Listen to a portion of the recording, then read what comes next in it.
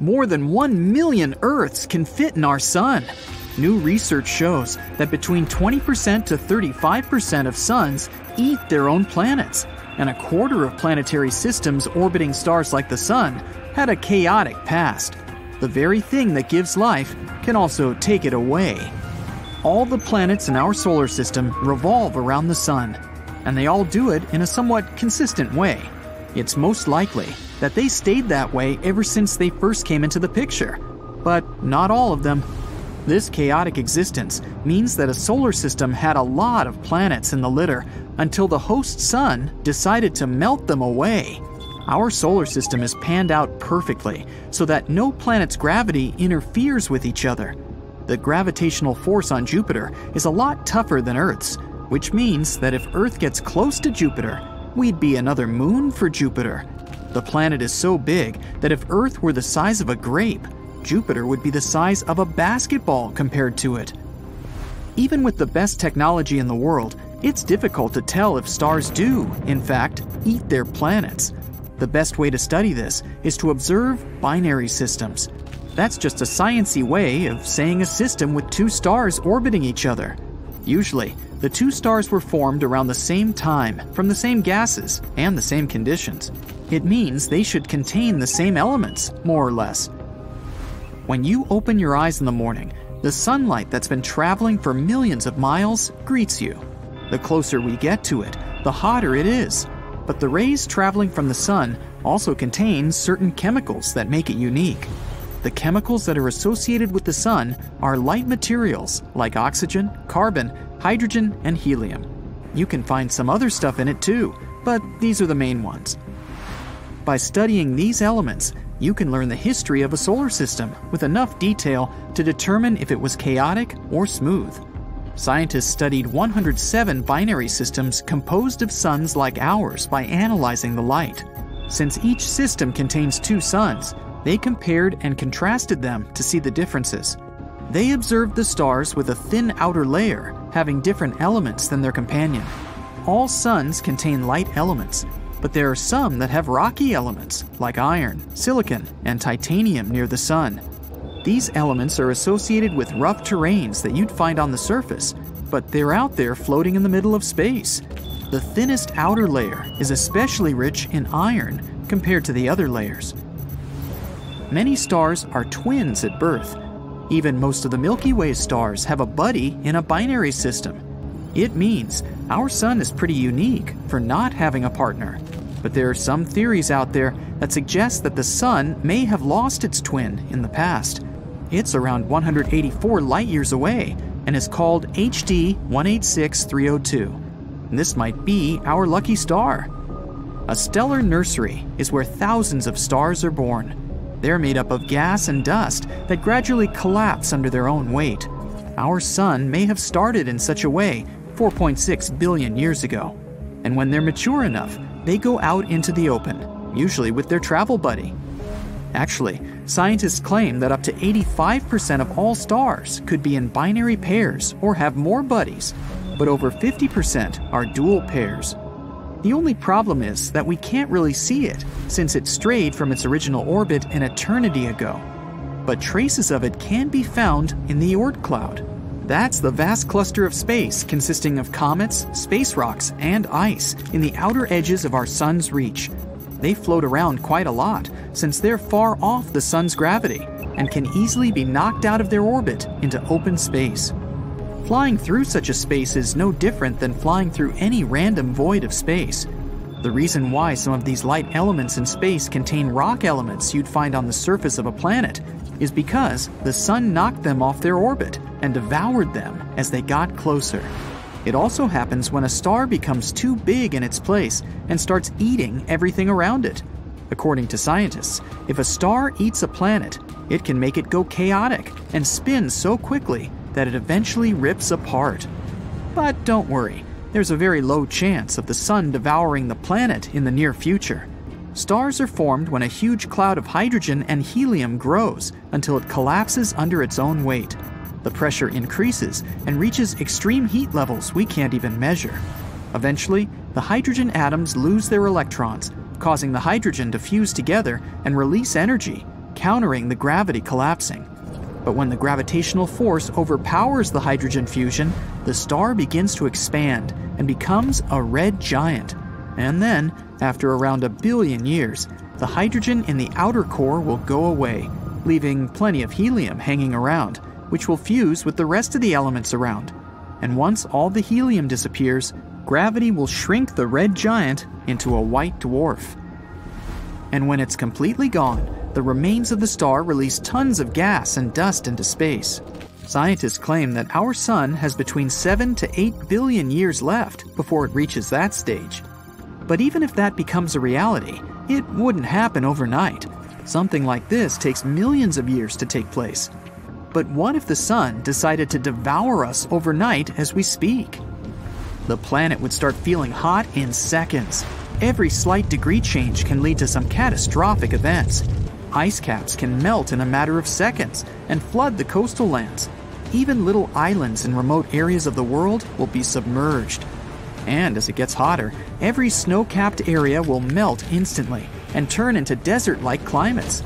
Some places will burn, and your everyday objects will melt on the spot.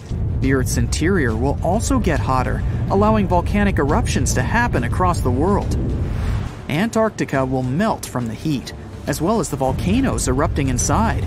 And just in a matter of minutes, the whole planet will turn into fire and ash before it explodes into tiny bits floating in space, reaching areas we've never even heard of.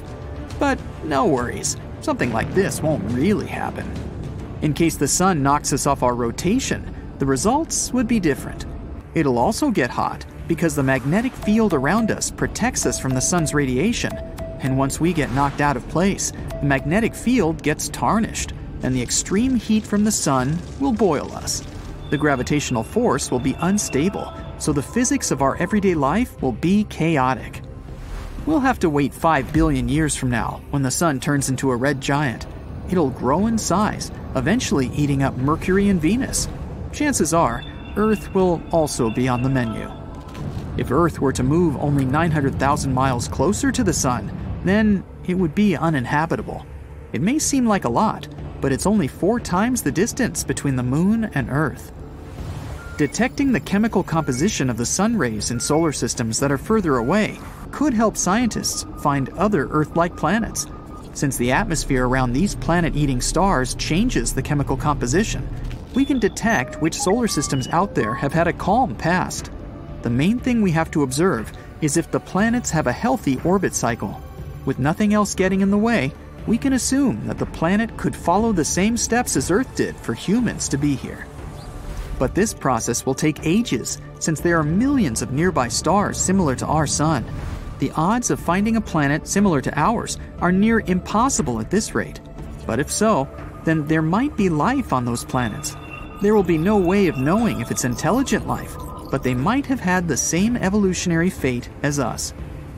The Sun isn't technically the center of our solar system. It's in a space called the barycenter. It depends on which planet you're standing in. The barycenter is usually closest to the object with the greater mass. So, since we're on Earth, the true center of the solar system is the Sun, but not the center of it. With respect to Jupiter, the barycenter is actually outside the Sun's surface. Jupiter is 318 times bigger than Earth, so the balance is different. The planets don't really revolve around the Sun, but around their common center of mass. Imagine balancing a pencil on the tip of your finger. You'd have to place it right in the center so that it doesn't tip on each side. Because the pencil has its mass equally distributed, it's easy to assume that everything balances its way like that, especially in outer space. But try balancing a hammer on the tip of your toe. Chances are you'll walk out of here with a broken toe. Its true barycenter is close to the hammerhead rather than the actual center where you'd grip it. Earth and the Sun's barycenter is like that hammer. The center of mass is more or less in the center of the object. Realistically, if the Sun were to rotate around Earth, then our little blue planet would have to be just as big as the Sun, or bigger. We can't disregard the other planets in our solar system, which means they all will have to rotate around us as well. But in the ancient days, bright minds always thought everything revolved around the Earth. They called this the geocentric model, and this made sense to them because it looked like everything above us was spinning around us. The sun and the moon played vital roles in human history, and we didn't feel insignificant in the universe until way later on.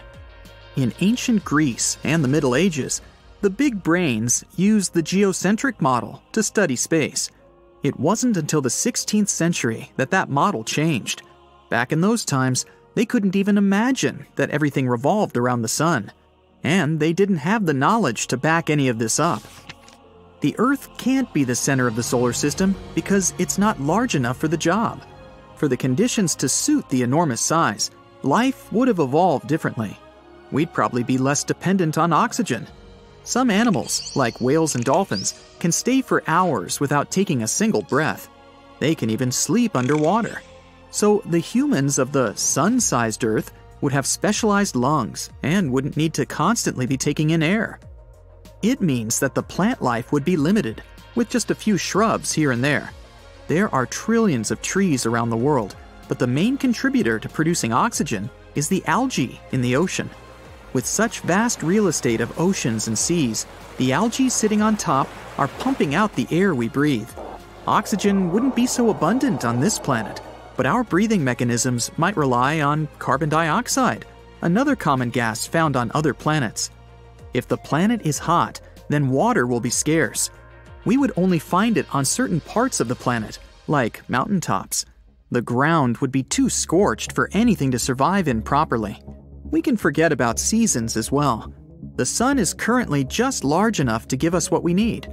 But since the Earth would be so large, and the sun would be another celestial body emanating heat, we'd always feel like we're inside a microwave. The days and nights will be different, and not much precipitation will happen. With so much heat produced in the core, earthquakes and volcanoes would likely erupt all the time. The surface would practically be a scorching plain of red magma floating around. This would be the true red planet. But if we had the same landscape like on Earth, living somewhere near the mountains could save you. The mountains would still be embedded in the core, but it would be better than staying on the ground. Some of the mountain peaks could even be 100 times taller than Mount Everest. The canyons could be so deep that the Mariana Trench would feel just like a little rupture. Animals would also behave and look different. Cold-blooded animals would have to soak up as little sun as possible so they don't burn. Animals would have to rely on migration to find water in distant lands. Birds can fly for hundreds of miles for migration season, so we'd probably see certain sleek-looking birds speeding through the air.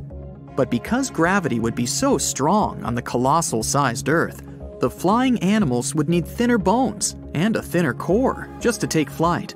The real survivors would be the microorganisms. They can live in extreme temperatures and pressures and can live without oxygen for a good while. The nights would be dark since there wouldn't be any moon to reflect the sunlight. The moon would most probably be on the opposite side of where the sun is shining, so it would forever be a floating ball in the sky. The Earth's rotational speed is the fastest at the equator, so if all the planets and the sun rotated around us, then our rotation wouldn't be so significant. New weather patterns wouldn't be good for crops. Humans would have evolved differently from what we are like now. We'd probably be shorter and stockier since gravity is so strong. And because of the soaring temperatures, we'd probably live in caves all around the world. The strongest ones would have migrated to the mountains. We'd probably have the same evolutionary path as we do now, but other physical features might be different. Our pigment would likely look different to combat the heat. The desert fox has large ears for hearing out predators and for cooling itself down in the scorching desert heat. It's possible that we would also have bigger ears than what we have now for the latter reason. We'd be a lot stronger than we are, and our bones would be thick and tough to break. Gravity is one of the key components to developing our bone density and muscle mass. This means we would unlikely need tools for hunting. This would have delayed the Bronze Age and modern civilization as we know it. With little vegetation, standing upright wouldn't be so necessary to find predators around us. We wouldn't be the fastest runners either, but we'd be strong enough to fight off a pack of strange-looking wolves. And if the Earth was supersized, then it's possible that multiple species of humans would be roaming the land in isolated areas. Some human species would grow and evolve into the intelligent thinkers of today, but some would remain the same. And some creatures from the past would still be around, unchanged. Sharks would have been around since the dinosaurs era. They wouldn't have to change their form or adapt because of their dominance. Other animals would remain the same because of their isolation. The Galapagos Island hosts some unique animals because they've been alone for so long. Without proper predators constantly lurking around them, they don't fear humans. The new mega-sized Earth would have areas as large as Asia filled with isolated animals that could remain the exact same as when they first appeared. The human species of those regions would also remain the same, since they wouldn't have moved or experimented with anything. Their diet would remain the same, and they would get used to the climate they're in. Technology would also have flourished differently in various parts of the planet. With some areas in complete isolation, they wouldn't have access to new gadgets and inventions. It would be like living on a planet with different eras in the present day. Other areas would be so advanced, they might even be flying themselves outside the planet in search of truth and answers.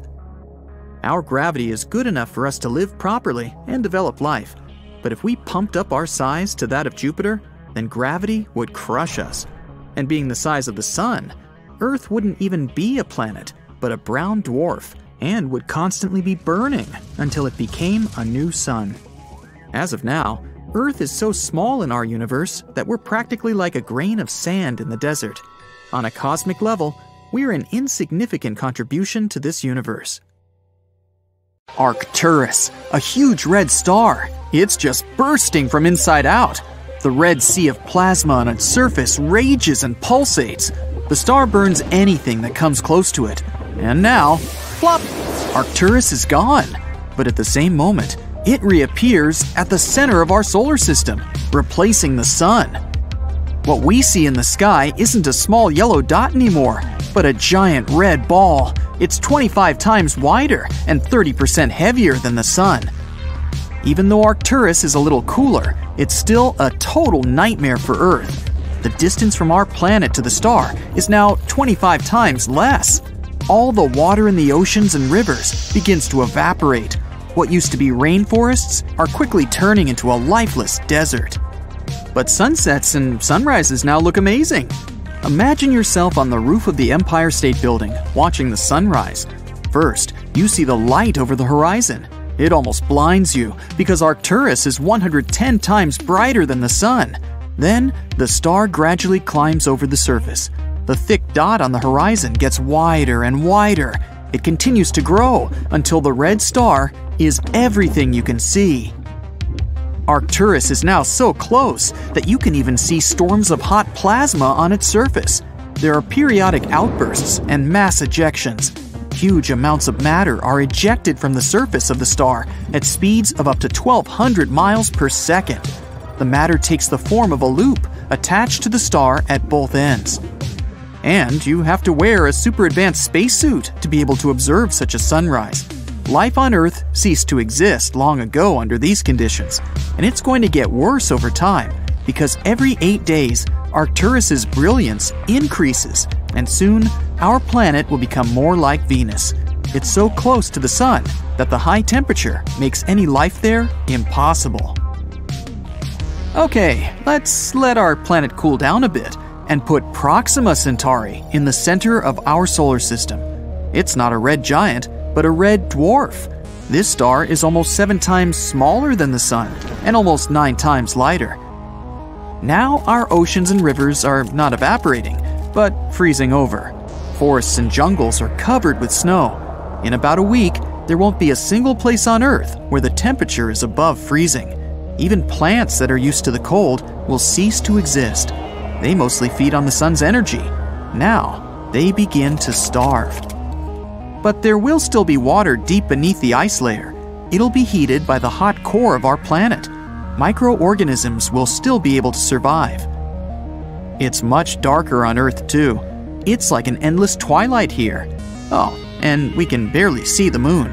The thing is, it doesn't produce its own light, but reflects it from the bright sun. With Proxima Centauri instead, the moon will lose its brightness. Hop on the bright side of life together with our brand new tees, hoodies, and more. Click the link to pick your choice. But an even bigger problem would be with our orbit. The sun has a certain gravitational force, and it keeps us just in the sweet habitable zone where we're not too hot and not too cold. Proxima Centauri's gravity is much weaker, and Earth is slowly drifting away from the star. We now run the risk of encountering asteroids flying through space, or even other planets. But the worst-case scenario is if Proxima Centauri simply can't hold our planet, and we fly away into dark space. Then, you can forget about any forms of life here. Now, let's put Sirius at the center of our solar system. It's the brightest star in our night sky. It's only 70% bigger than the Sun, but almost twice as hot. So its glow is not only bright, it's sizzling. And its light is not yellow, but somewhere between blue and white. You couldn't go out in the city without sunglasses, or Sirius glasses. Still, you wouldn't want to walk the streets, where the asphalt is boiling anyway. You could literally fry eggs on the curb. Of course, by this time, all life on Earth has long since disappeared. But it's not just because of the temperature. Sirius emits enormous amounts of radiation. Our atmosphere serves as a shield against the sun. But in the case of Sirius, that shield wouldn't be enough. Now, why don't we take a more bizarre approach and make ourselves a double star system? These are two stars that revolve around a common center. And there's our Earth, safe and sound. It's all about the size and brightness of the stars. These two aren't too big, and they give off as much light as our sun. All that matters to us is that our planet is in the safe zone of the double star system. At sunrise, you first see one star appear from below the horizon, and then, a couple of minutes later, the other. The only problem is that this beauty may soon explode with enormous force. In binary systems, one star is always heavier than its companion. Sooner or later, it starts pulling matter away from the smaller star. Gradually, the bigger star just eats its neighbor. Then the big brother can reach a critical mass and explode. This explosion would be about as strong as a supernova. It would destroy our entire solar system. The light from this explosion would be visible for hundreds of light years away. And after that, there would be a huge nebula in the place of our star system.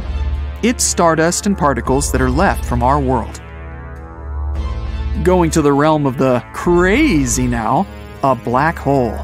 Yes, there's one at the center of our solar system now. We know black holes are scary, mysterious objects that pull in everything in their path.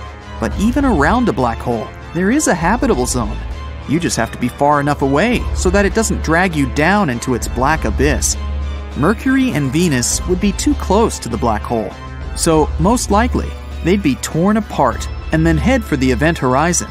This is the last stop before hitting the singularity, the heart of the black hole. There are only two problems: light and time.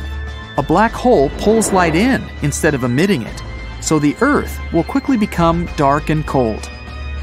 And time goes slower around heavy objects. Near a black hole, 1 second can be equal to weeks or even months away in outer space. We won't feel this difference, but the entire universe around us will develop faster relative to us. Any object can become a black hole if it's compressed to a certain size. For example, the Sun can become one if it's shrunk to a width of 3.7 miles. And even the Earth, if you squeeze it to a width of 0.7 inches, it becomes a black hole. Oh, now there's some little rock lurking in the center of our solar system. It's a neutron star. It's about 18 miles wide.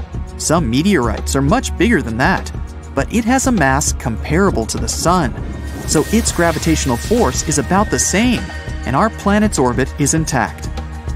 But the problem is that neutron stars emit next to no visible light, so it's now permanent night on Earth.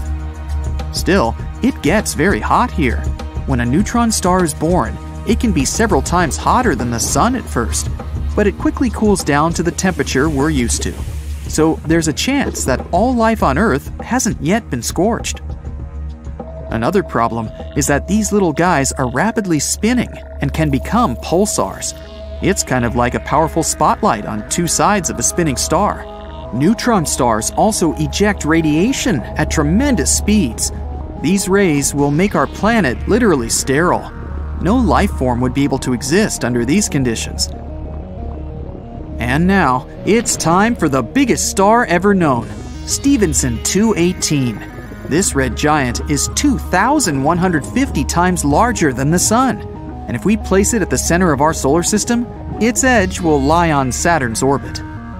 So Mercury, Venus, Earth, Mars, and Jupiter are already swallowed by the huge star. Saturn, Uranus, and Neptune are roasting like chestnuts on a fire and will soon evaporate. In fact, this could happen to our Sun as well. The older it gets, the redder and bigger it becomes. It'll eventually run out of its fuel, hydrogen, and the Sun will start to burn heavier elements in its core. This will cause it to expand.